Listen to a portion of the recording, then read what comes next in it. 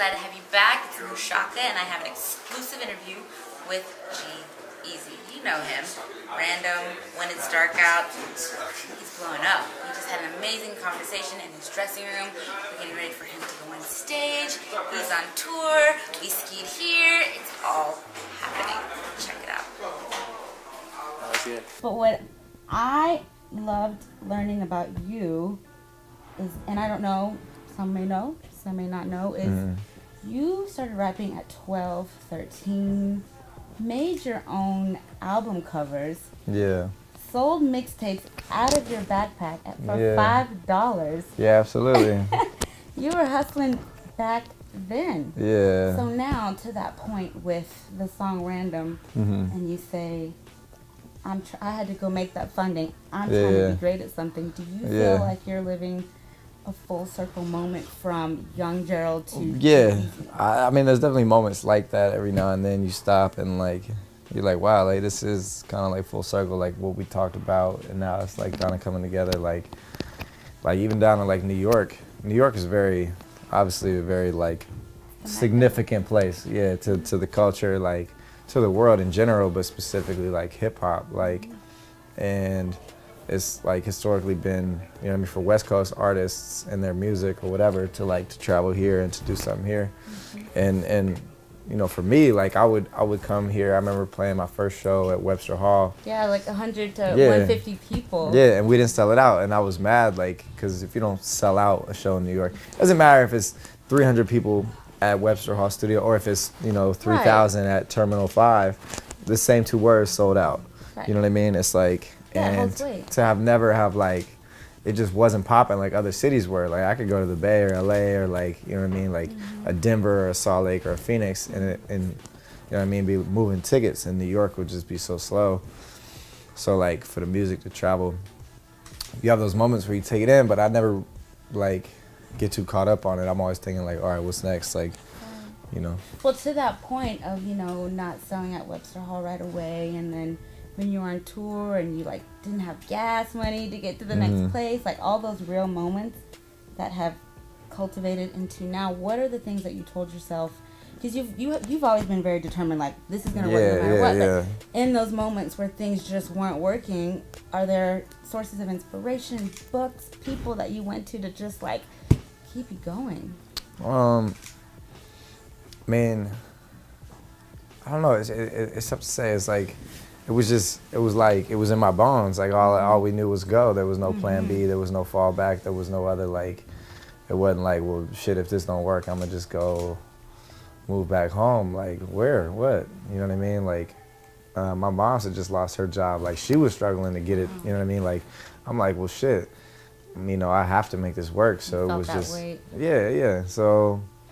But I think it's kind of like human instinct. Like when you really have to, you find a way to, you know, figure it out. Yeah. Figure it out, people. Figure it out. Just do it. Just do it. Just do it. No, but I mean, like it was just like I enjoy every aspect of this, from like being in the studio. I'm happy, like creating. If I'm on stage, I'm happy. Like that's where I like come to life. Like I'm happy. Like being on the road with friends. Like every aspect of this, I wouldn't trade for anything. So as long as I was making enough to keep going, it wasn't like, you know, shit, we're staying at, you know, Motel 6 or Holiday Inn. Why can't we be staying at this? Like, but there was never a moment of like, I don't know if I could do this. Like you know, I just have a come to something moment. But no. Nah, because it was always like a step forward. If I ever regressed and started to lose it, and I'd be like, then I was maybe like, well, I don't know. I mean, that's never something I've ever wanted to feel. Path then, right? Yeah. So I want to do a decoding of G-Eazy with the song One of Them, because I love that song. Thank you. And not so much because of the material. I mean, you see that Lambo, I need one of them. But it's more so like, I have always felt, since I was young, like real talk, like I never felt like I was one of them. I was always wanting to be in New York. I was born in Southern Africa, but grew up in Texas, but never felt like I fit in and was one of them. And I've always had these grander than life desires. Yeah. But at what point did you realize that I'm not one of them? Man, it's weird. It would have been like 12 or 13, 14. Like when I was like really like falling in love with music and the idea of making it and writing, and like it was like I just felt like in the grand scheme, like the long run, out of the other kids my age, like everybody else, like outside of like my circle, my homies, like everybody else that was doing music, even if they were steps ahead of me, I had this like, it's kind of in the back of my head, almost like I had an ace. You know what I mean? The whole like I knew like in the long run I would take it farther, right? The farthest. And it's like you could like yeah. I was like, because if you want to do it, then try to be great. If not, why bother? Like if you don't want it all, then just, you know what I mean. That's why I got this interview. I was go like, like, I want great, right? Yeah. Man. So I just like, I don't know. Yeah. That was always kind of there, even when it hella just would not have appeared that way from the outside looking in. There's a book that I really love by Malcolm Gladwell called Outliers. Yeah. You know, in it he talks about the whole principle of 10,000 hours and beating at your craft, and I love that he used the example of the Beatles, because you're a huge Beatles fan. Yeah. Gained inspiration from them. To that point, us talking about your journey, how much time you've put in, like, do you feel like you're a master at your craft, seeing that you have technically put in 10,000 hours? Yeah. Nah, like, I wouldn't say that. Like, I would say, like, when you're, like, truly in love with a craft, no matter where you get, you're pushing yourself to be better at it. Right. So you would never just reach some status of, like, whatever you deemed that benchmark to be, or that level, or that, like, place, and just say, okay, cool, I'm gonna chill here. Right. Like, if you want to be, you know what I mean, and you push yourself to be, like, great at something, you want to, like, never be content or complacent within the world of your craft, the technique, like, your approach, your perspective, like, your, you know what I mean, like. For sure, like, the mind of a perfectionist is always. Yeah. So also to that point, your song, Everything Will Be Okay, like, I love how you use the power of music to be transparent, to do something so private publicly, but has that kind of planted this seed to say, okay, for future records, I'm going to dig into the Young Gerald files and do that? Thought of exposing yourself, and we kind of make things bigger than it is, and then it happens and people are so receptive, which I feel like that's what's happened with you, but do you feel more inspired to go deeper? Well, I mean, like, when you have stories, that's the power of music, is to tell stories, especially hip-hop is like...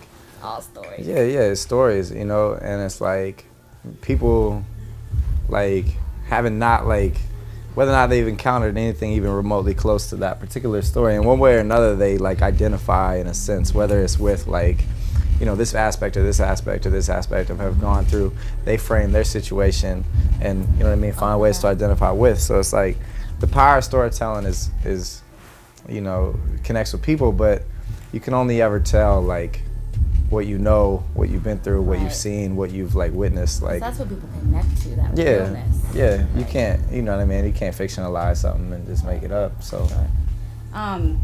So speaking of Young Gerald files, I love that you are really good with impersonations. Like, you do a mean E40. Yeah. And you also do a pretty dope British accent, like, you know what I'm saying? Yeah, I'm actually from London originally. Really? I'm a vampire, and I was born in the 1800s, and about 10 years ago I decided to change my life path. I got tired of living in London and slaying all these hipster girls in Shoreditch, and I decided that I wanted to become a rapper, so I changed my path, you know what I mean? But what's your London Tumblr, girl? You know, here we have Soho, but what's yours in London? It's Shoreditch all day. It's all day, you know what I mean? All day? Yeah, bruv. I'm in a... Really? Oh, my God. Black of the berry, sweet of the juice. I probably sound terrible right now. I know, right? For the like things. Okay, so I want to debunk a myth that I think is a myth, that you have no game, Mr. You say that repeatedly, and I'm like, okay, you sing the song, a lot of that, and you know, I mean it, really? You have no game. Like, he has no game. Maybe it's like, I'm like, shy guy, I wouldn't know what to say. I would just look at somebody and just communicate with my eyes. And we skied here, G. Like, you gotta keep it. I straight up. Because I saw people out there skiing. That shit was so crazy. Skiing my way here. Yeah. For you to say you don't have game. I mean, I got a little bit. A little bit. Yeah. I think you got a little bit more. Yeah. So, to cheers you. You know, I do what I do. Yes, you do. Yes, you do. To cheers you and to celebrate you and to celebrate the sold out, man. You got sold out 3 nights, and we skied here. One show was postponed, added another one. Dude, so proud of you. I got you a gift.